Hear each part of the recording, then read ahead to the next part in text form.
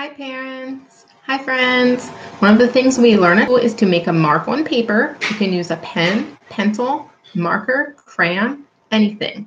You can use small paper with lines, really big paper, piece of paper you tear off an envelope, whatever you want. But this is what's going to happen. You can open the marker or pen if it has a lid. Open. Always talk to your child when you're doing something. Look, I have paper. This is a blue marker. Make a mark. The goal is one mark.